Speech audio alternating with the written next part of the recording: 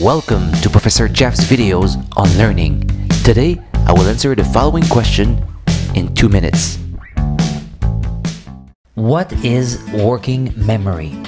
Working memory is the cognitive system that holds and processes information. Let's have a look at the 4 components of this definition.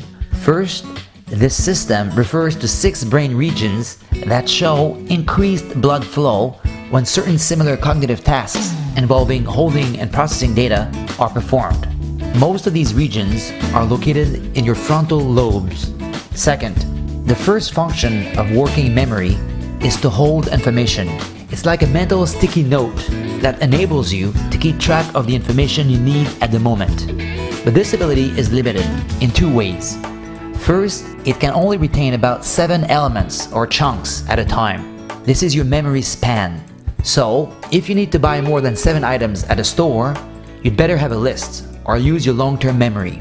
Second, this memory is temporary, which means you quickly need to decide what to do with the information. If you want to keep it, you have to encode it in your long-term memory.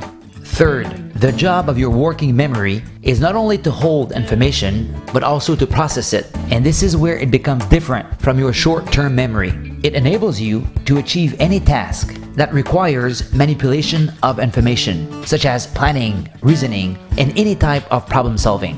In that sense, working memory is highly correlated with fluid intelligence and is one of your most important mental faculties.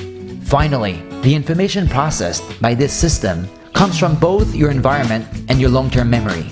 To sum up, working memory is the ability to keep some bits of information accessible in mind and perform cognitive operations on them. Thank you for watching this presentation, and see you soon.